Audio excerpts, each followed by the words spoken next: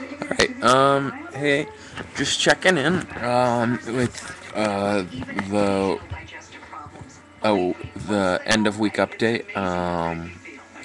Right now, I think we have some pretty clear-cut winners. Um, Here's what it's looking like. It looks like I'm gonna beat Fighting Fish and improve to 11-7. Worldwide Wickets is holding on to a 140-point lead over Team Wolf.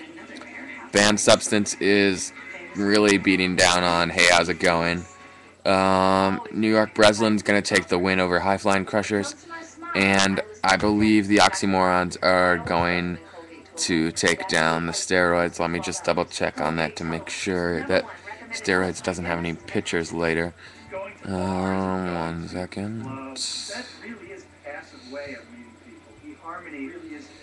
He's got one that's almost done, it's looking like. So, looks like the clock may be out on 2 weeks of Cinderella story for Steroids.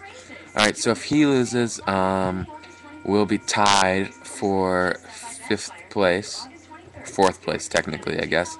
And if Hey How's It Going loses as well, we'll just be one game behind. We'll both be 1 game behind of him. Next week, tough matchup.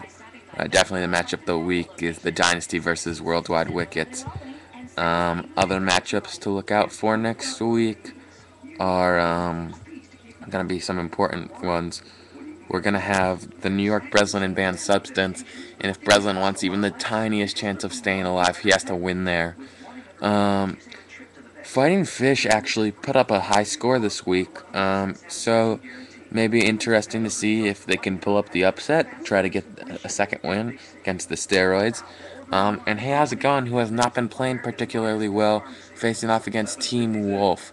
So, some good matchups, but definitely the matchup of the week to look at is the Dynasty and Worldwide Wickets, and also Banned Substance in New York Breslin. So, take a look over at those two. So that's pretty much it for week 18. I'll put up another video next Sunday when it's clear who's going to win. And I'll let you know what's going to happen then. So, alright, everybody, have a good weekend fantasy, and I hope everybody had a good week. Okay, bye.